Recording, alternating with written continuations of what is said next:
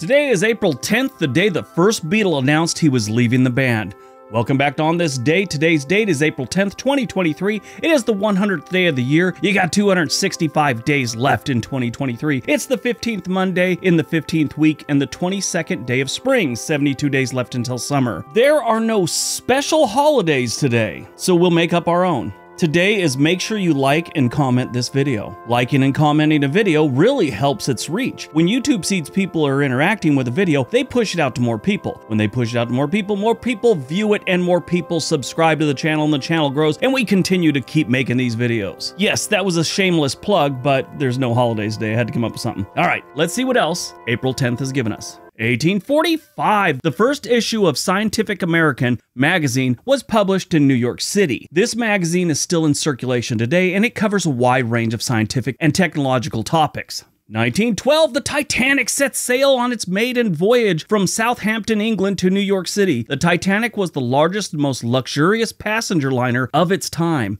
but it famously sank on April 15th, 1912, after hitting an iceberg. Remember the movie Titanic? Oh my God, that was so amazing at the time. Now you look at the graphics they used on it and you're thinking, you know, this wasn't that great. I like the story. 1925, The Great Gatsby, a novel by F. Scott Fitzgerald, was published in New York City. The novel is now considered a classic of American literature and is widely studied in schools and universities. I think I've read it twice. First time I was forced to read it, so I didn't enjoy it. The second time I read it, I was pulling a guard shift for like 2 weeks. You know, I think I had the night shift for like 2 weeks on this gate that nobody ever came to at the backyard of Fort Ord. That's what they called the back training area. They called it the backyard. And I gotta admit, I really enjoyed it. 1932, German scientist Karl Bosch was awarded the Nobel Prize in Chemistry for his work on the synthesis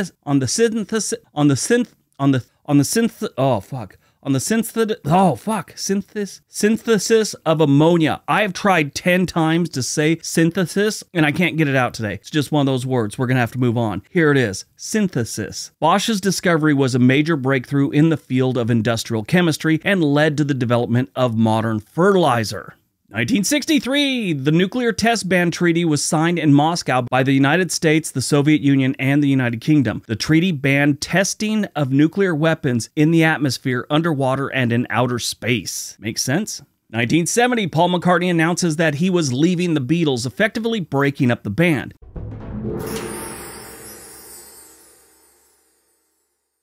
The Beatles were one of the most successful and influential bands in history, and their breakup marked the end of an era in popular music. Now, this one's always been up for debate, even though there's been different stories from the band members themselves. Before I get into the deep dive, Paul McCartney was the first one to announce he was leaving. But his story is, and I saw this just recently in an interview, that they were getting ready to practice. They were in the studio one time, and John Lennon came in and said, "I'm done. I'm quitting the Beatles." Paul McCartney said he was shocked, but not terribly shocked because they had all been growing apart in musically and as people. But Paul McCartney was the first one to announce it. Anyway, the Beatles are widely regarded as one of the greatest bands in the history of music. However, despite their insane success, the band eventually broke up, much to the disappointment of their fans and the world. The reason for their breakup is complex, multifaceted, but they can be traced back to several key factors. One of the most significant factors that led to the breakup of the Beatles was the creative differences between the members. As the band members grew older and their individual music tastes evolved, they began to pursue their own projects and interests. John Lennon was doing his own thing. Paul McCartney was kind of looking more into like rock and roll instead of that pop rock and roll they had been in. George Harrison was following this cultural music journey, and who knows what Ringo Starr was doing. Anyway, these differences led to disagreements about the direction of the band's music and the amount of creative control each member had. For example, Paul McCartney wanted the Beatles to continue to be a touring band, while John Lennon wanted to focus more on experimental and avant-garde music. These differences ultimately proved to be a hurdle they couldn't get over. Another factor that contributed to the Beatles' breakup was personal tensions between the band members. Over the years, there were numerous disagreements and conflicts between the Beatles, some of which were fueled by substance abuse and personal relationships. For example, there's a well-known rift between John Lennon and Paul McCartney, which became increasingly pronounced as the band's breakup approached. The Beatles' financial situation also played a role in the breakup. Despite their enormous success, the band members were not always happy with the financial arrangements they had with their management management and record label. This led to disputes over royalties and profits, which ultimately eroded the trust and camaraderie that had once existed among the band members. Finally, the Beatles' breakup was also influenced by external factors such as public pressure and changing cultural norms. By the late 1960s, the Beatles had become cultural icons and were subjected to intense scrutiny from the media and their fans. I mean, the world was changing when almost everything you did was perfect for about 8 years, and now there's other bands out there taking your interests away. This pressure, combined with increasing fragmentation of countercultural movements, made it increasingly difficult for the band to stay together. You also have the stories about Yoko Ono breaking up the band, and just who knows? Who really knows what actually happened with this relationship in this band, other than the 4 members, I should say the 2 remaining members. Sadly, John Lennon was killed in 1980 by a weirdo with a gun, and sadly, George Harrison passed away from cancer, I believe, in 2001. There's a special on the Beatles on Apple TV. If you have Apple TV, it's definitely worth watching.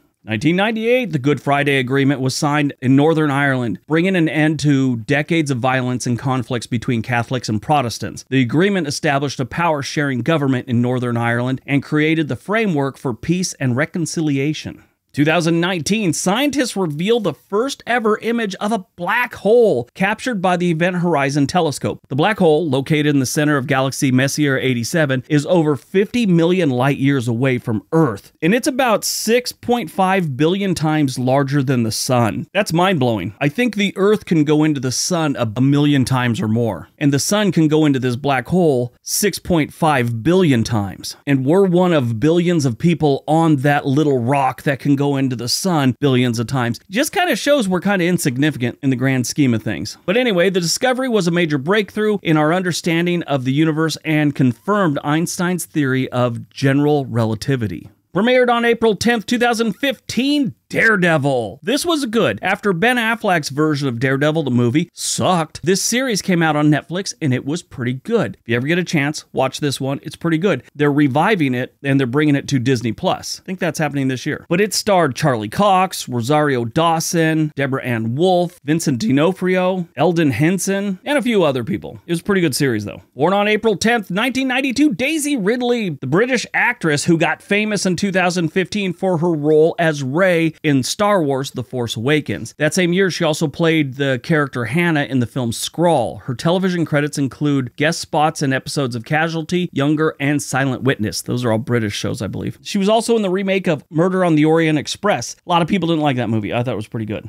Died on April 10th, 1962, Stuart Sutcliffe. This is kind of strange. He was the Beatles' first bassist who was credited, along with John Lennon, with creating the band's name. He also pursued a solo career and was a painter. He met John Lennon through a mutual friend and tutored him in art. He attended Liverpool College of Art. He had left the band and he was studying in Germany, and he began experiencing severe headaches and acute sensitivity to light. According to his girlfriend, some of the headaches left him temporarily blind. In February of 1962, Sutcliffe collapsed during an art class in Hamburg, Germany. After he collapsed again, he had seen some doctors and they couldn't figure out what was wrong with him, and he saw some specialists and nobody could understand what was wrong with him. They never figured it out. But on April 10th, he collapsed again. They took him to the hospital, but he died before he arrived. The cause of death was a brain hemorrhage, specifically a ruptured aneurysm, resulting in cerebral paralysis. He was only 21 years old. The cause of the aneurysm is unknown, although some authors of a book on the Beatles said the cause of death was probably due to an earlier head injury. He may have been either kicked in the head or thrown headfirst against a brick wall during an attack outside Lantham Hall in Liverpool, England in January of 1961. During the attack, he suffered a fractured skull. He refused medical attention at the time and failed to keep up with x-ray appointments, so they figured it just finally burst on him. Too bad.